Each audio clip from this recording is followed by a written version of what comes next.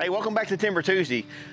The other day we come out here and was gonna cut up this red maple log, and we got a little bit of weather and we had to quit. Did get the mill cleaned up a little bit, the head cleaned up, but the mill's still pretty dirty.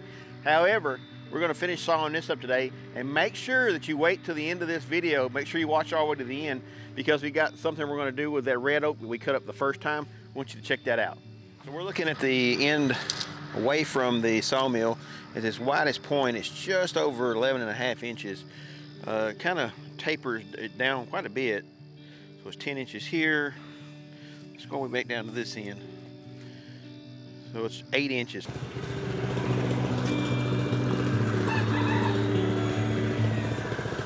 Looks pretty nice, pretty white wood.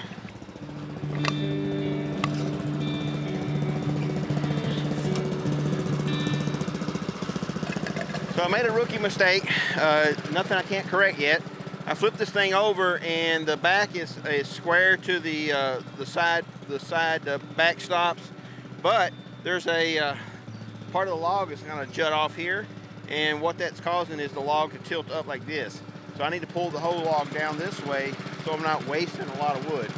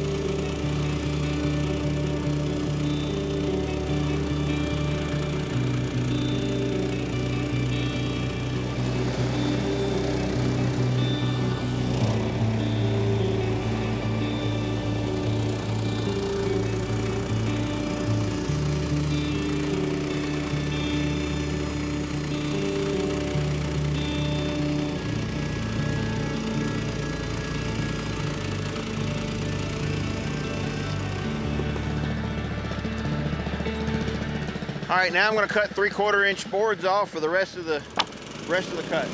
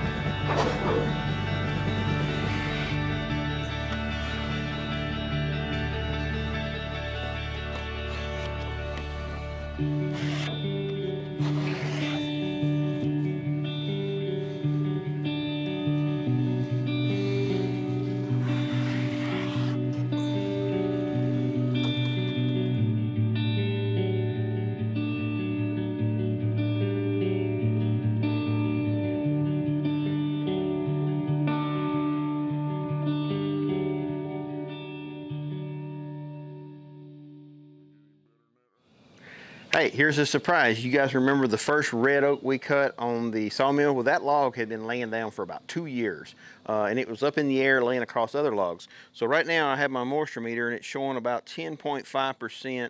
I've got it set on density 4, which tells me for red oak.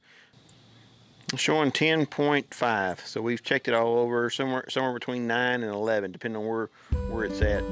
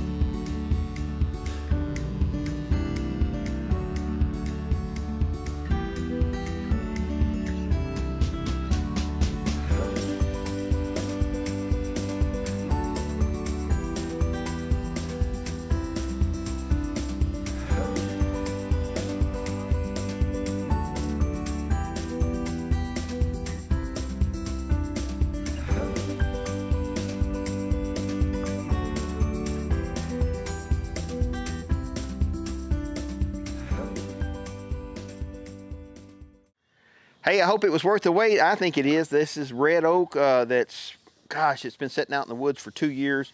There was definitely some gold in the center of this. This is beautiful. You will not find this kind of lumber at the lumber yard unless you're paying some pretty high dollars. And we cut this on our sawmill, and then we run it through our little Porter cable planer.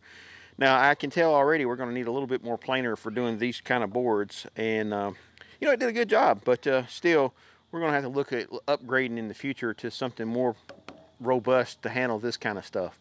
Hey, I really appreciate you watching our channel. If you like what we do, hit that thumbs up. If you really like what we do, hit the subscribe button and put the little bell icon notification. Push that little notification to let you know when we put out something new. God bless and have a great day.